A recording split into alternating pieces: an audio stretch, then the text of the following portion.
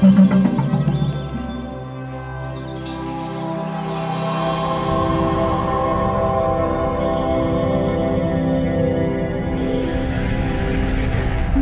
Philippines is one of the 17 mega-diverse countries in the world.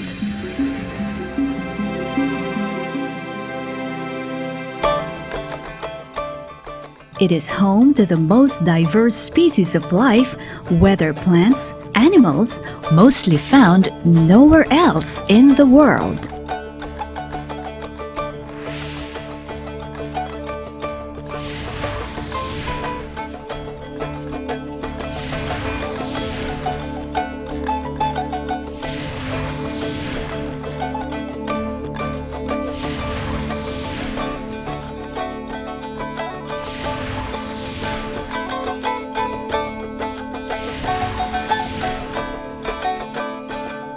Having one of the world's longest coastline at 37,008 kilometers long,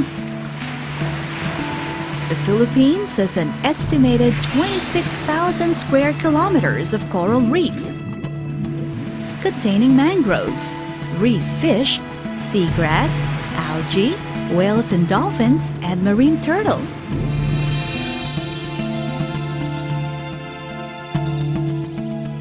Biodiversity is the engine that breathes life into all nature systems on which human life depends.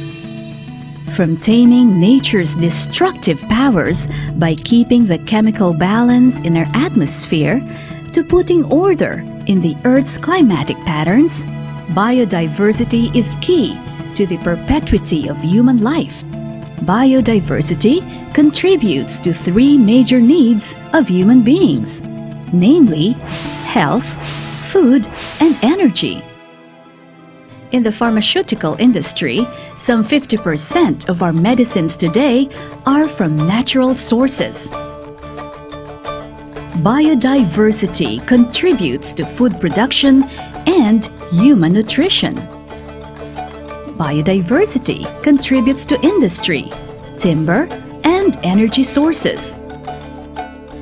Trees absorb carbon dioxide from the atmosphere, helping the Earth from overheating.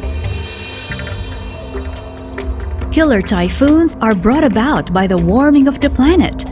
Massive flooding and landslides are results of the denudation of forests. Illegal wildlife trade and forest loss now threaten the world's biodiversity, especially in the Philippines, which is now listed as one of the world's hotspots for biodiversity loss. Human activities such as illegal logging, irresponsible mining, unsustainable farming, and overfishing have a direct impact on the environment. The lack of concern with regards to our collective human impact towards the environment, such as neglect to consider alternative renewable sources of energy, disregarding the concept of conservation, failure to reduce our individual consumption, as well as our failure to recycle reusable materials, further strains the already weak ecosystem.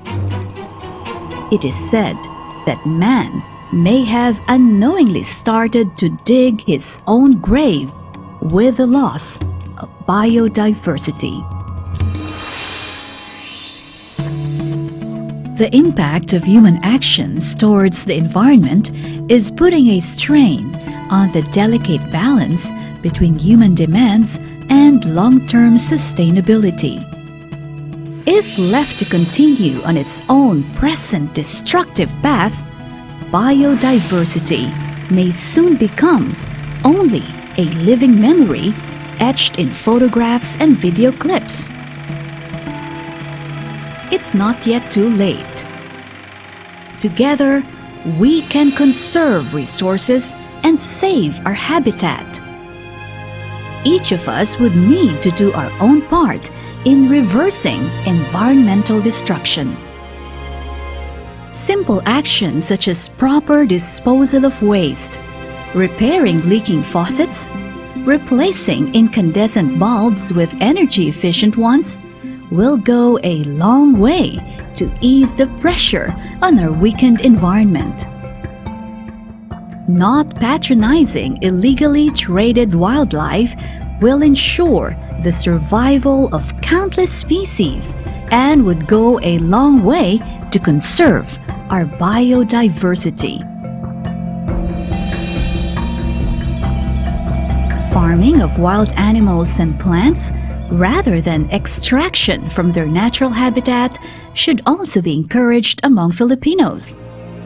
Education through visits and interactions with protected biodiversity sites nationwide would serve as an eye-opener on the richness and diversity of plant and animal life in the country.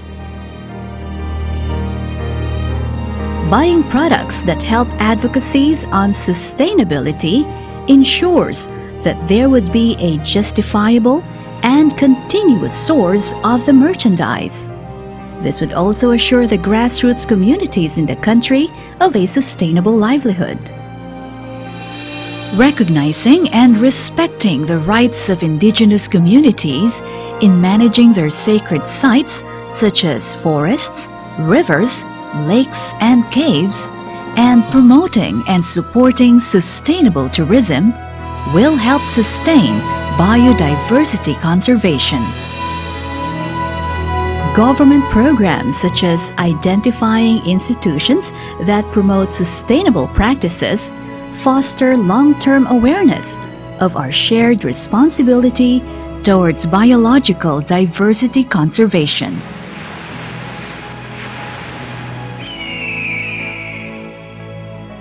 Let us share the responsibility. Conserve our biodiversity for our children's children and for future generations.